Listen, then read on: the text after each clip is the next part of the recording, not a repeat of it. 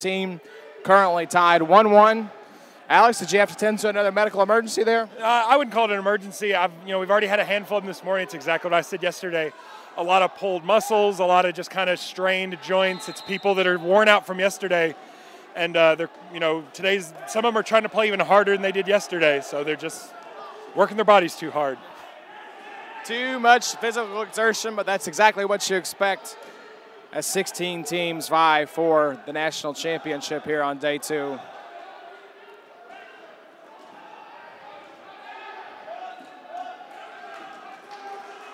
And that's a big loss there as Ohio State loses number 34, Stringer, right off the bat. So the advantage is he will be next, one of the first ones up in the event of a catch. So he's got that going for him. Well, what I've noticed, Ohio State was pretty fired up to get him back today, and he gets right back in. But he has been out a lot at the beginning of points, so I wonder if maybe he's just a little bit rusty from not having played yesterday like some of these guys. Yeah, I agree. A lot of pressure, because I think the team knows it as well that he's one of their power players. So it puts a lot of pressure on him. And we've seen him making, here he goes again, right up to the front. Big, powerful throw, but looks like he's spiked it a little bit. I'm sure he's tired. Everybody is. So as a former coach, Jazzy, what strategy do you think each of these two teams are going to go for? What's Towson going to do? What's OSU going to do here? Well, I think Towson capitalized on a lot of energy, a lot of, enthusiasm, a lot of adrenaline in point number 1. So you can't really bottle that and, pull it out each point.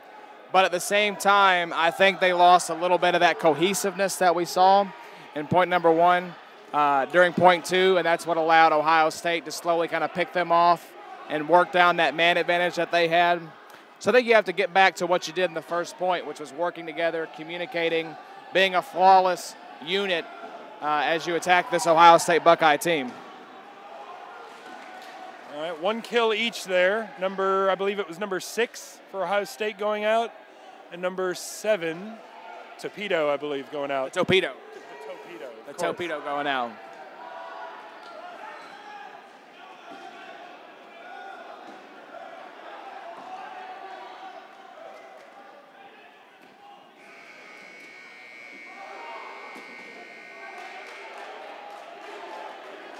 Wow, yeah, Stringer going out again for OSU. He's spending more time on the sidelines than he is on the court today. And you saw it there, and I don't know if it was, he was upset with himself or just a little bit exhausted, but after he got hit, he was kind of down on a knee for a second, took a couple of big breaths, then got up and walked off. And even now, he's kind of tripoded over, leaning on his knees. I think he's tired. He looks very, very tired to me, and he's playing like he's tired too. Which is funny because this is his first day. This is his first game this weekend. So you figured he'd be fresh, but you wonder if the energy is just kind of overwhelming him a little bit right now. It's that long drive down from Ohio. I guess. But the Buckeyes really depending on him today is that fresh arm. Sometimes on day 2, one fresh arm will make the world of difference. Yeah, and of course, now you say that, I actually got to stop by and talk to one of the Ohio State players this morning, telling them, I was really looking forward to their game. And they had even mentioned, it's good. We've got one of our big guns coming in today. So that's Stringer, I suppose. I was unaware that he wasn't here yesterday. I wasn't able to watch any of Ohio State's games. Yeah, it's 93, Vince Brickwig going out there for Ohio State. All right, cross-court catch brings number 54 back on. Foss Knight, number 30, Ohio State there with the catch. All right, and bring in Josh Levine back onto the court for Ohio State.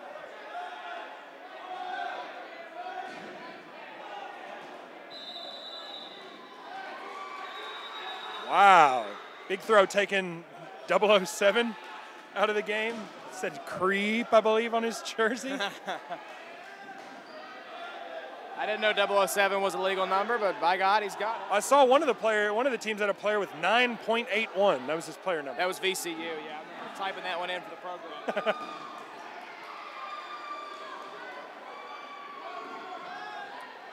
Let me try to get a count here. It's kind of difficult because people can be hiding under us. 1, 2. I count 10 in. Oh, take that back. That would make it 9 in, I believe, for Ohio State. That went out for Ohio State. And that brings Mr. Clean, a.k.a. the Bald Eagle, back onto the court. You got to love that he has a sense of humor.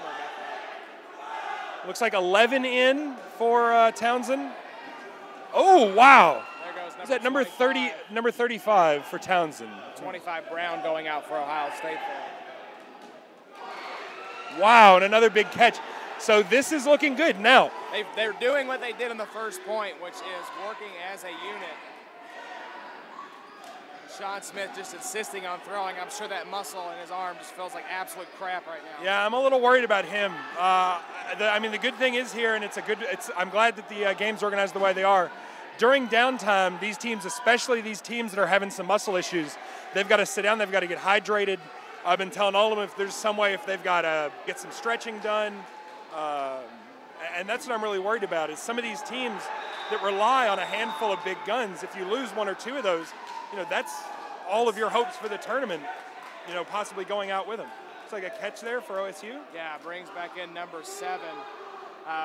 Just a minute ago, Levine went out there for Ohio State, I believe. Number 54 on an attempted catch.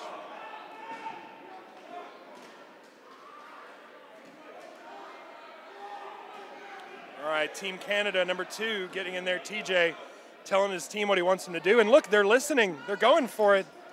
Oh. An attempted catch there by John Shaw takes out the Towson leader. Got some vocal instructions for his team as he leaves the court. Shaw, a few words for his team while he's on his way off the court.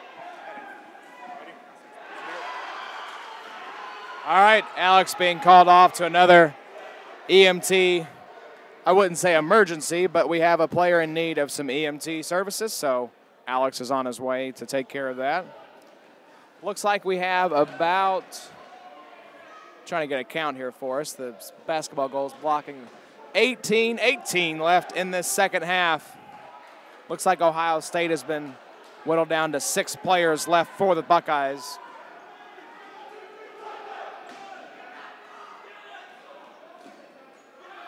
Mr. Clean with a nice block there.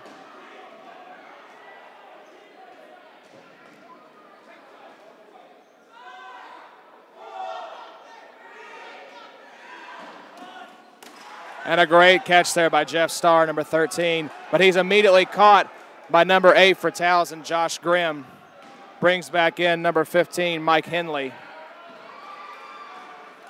And a hit to the knee there by number 4, Josh Connor, one of the leaders for the Buckeyes. Takes out a Towson player with no numbers, so we don't know who that is.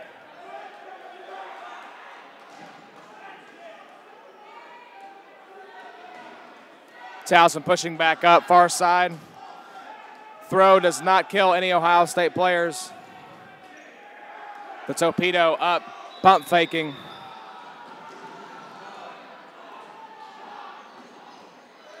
To give you an update on the far court, we have Kent State versus UWP. UWP actually up 2-0 right now on the Golden Flashes as that drop blocking ball eliminates number 19, Sean Smith for Towson.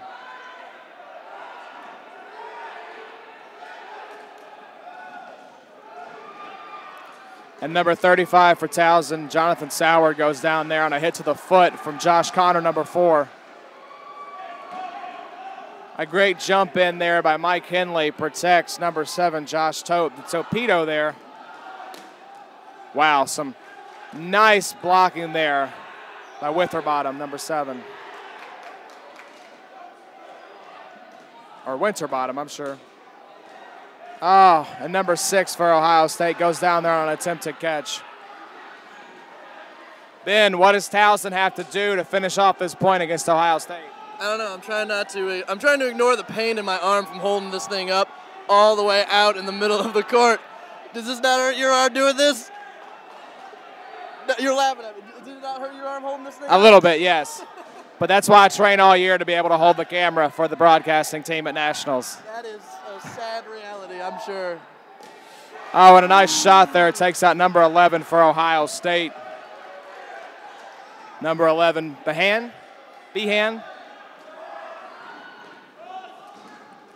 And the torpedo just missing on a shot at number 44, O'Connor for Ohio State. Ohio State down to 4 players now. That hit the ground, it looks like, so they're probably going to call that a trap, even though it did wedge between his knees. Well, Ohio State really wanted a catch there, but that's just not what it was. That's a trap. You can hear hear it skirting along the ground as it went into his knees.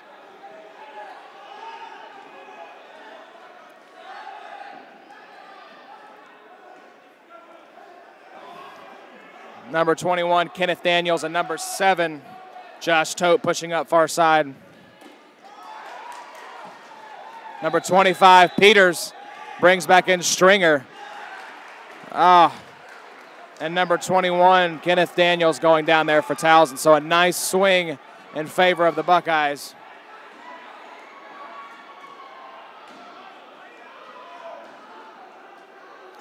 Some nice team blocking there. Ohio State still at 4 players. It looks like Towson is down to 6. So no, I'm sorry, 5. Nope, 6. Couldn't tell if that guy on the back line was in, but they are still on 6 players, so they're still on the 15 count. Ohio State down to the 10 count now.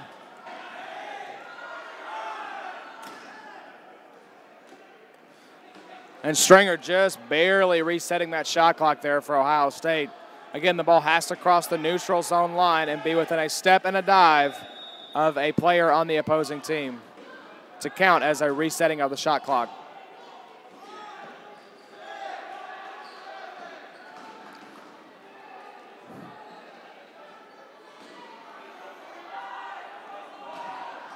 .5 minutes left in this second half. So you have to figure this is a crucial point for both teams. With the time that it takes to score points in today's NCDA, you need probably at least 8 to 10 minutes to score a point. So as this point winds down, the winner of this point will likely win the game. And Stringer going down there, number 34 for Ohio State.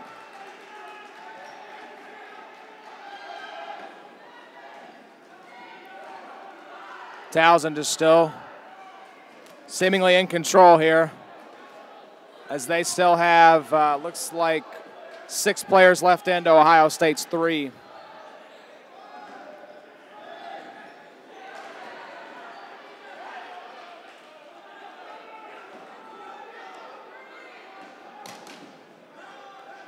The group throw there from Mike Henley and Josh Tope does not kill number 7, Winterbotham.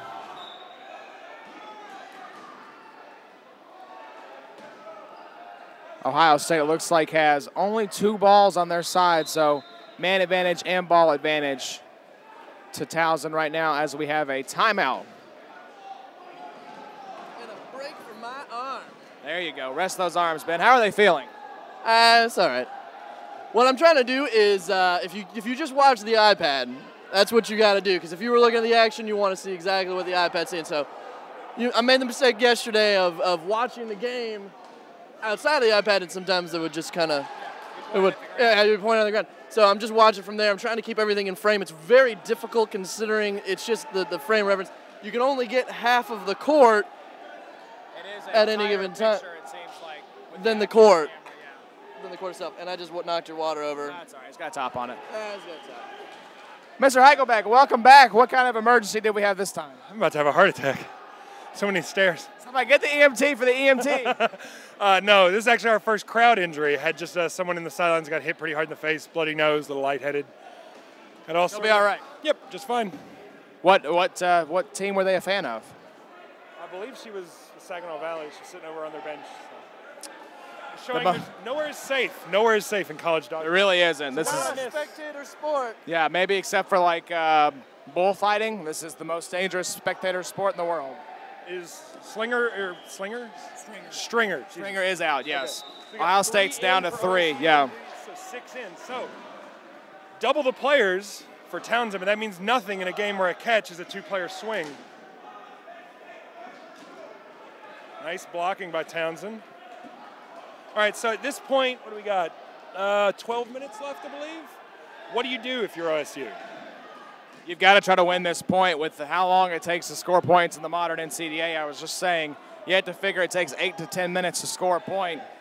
So you can't risk it. I think if you're Ohio State, you got to bleed this out, get some catches, try to swing this back in your favor. You cannot give up this point. The winner of this point probably wins this game. Okay. Looks like Townsend's got a couple of their big throwers in over there. Number 7, number 15 maybe. They still got Team Canada in, so we know there's some leadership on the court. But Team Canada and number 8, I'm not sure of his name either, not super strong arms for those two. So at the moment, if it comes down to throws, it goes up to 7 and 15 for Towson. Yeah, the Torpedo and number 15, Mike Henley.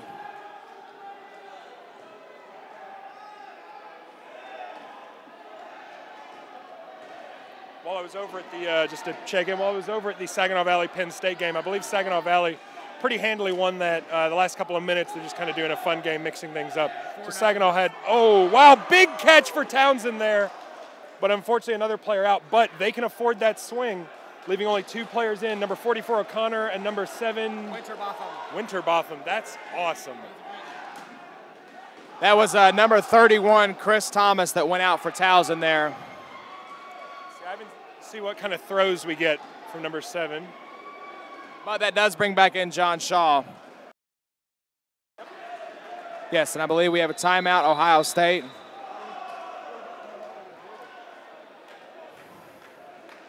And I believe that timeout was called with 10:08 left. 10:08 left in the second half. What do you think he's talking about down there? I mean, this is obviously for, what, O'Connor's the last one, right? Yes. What are they telling him down there? I think they're saying don't do anything stupid. Try your best to get a catch. Don't worry about kills. Reset the shot clock. Get a catch. Get somebody else back in. That's really your only hope. You're not going to eliminate, well, I think 5 or 6 Towson players by yourself. Get a catch. This is what Ohio State is known for almost a decade now. They've been the catching team in the NCDA. So yeah, against 6 of the Townsend players, you know they're not going to throw alone. So they're going to do is they're going to throw 3 at a time. I think O'Connor is probably maybe the best bet is to just. Boy, I don't know. You can't give up this point. Yeah. You've got to try to win this point. So even if you go for the catch one, get hit by another, bring somebody else back in, you've got to try for the catch. Oh, no, that's game over. But that's point. Wait, what? So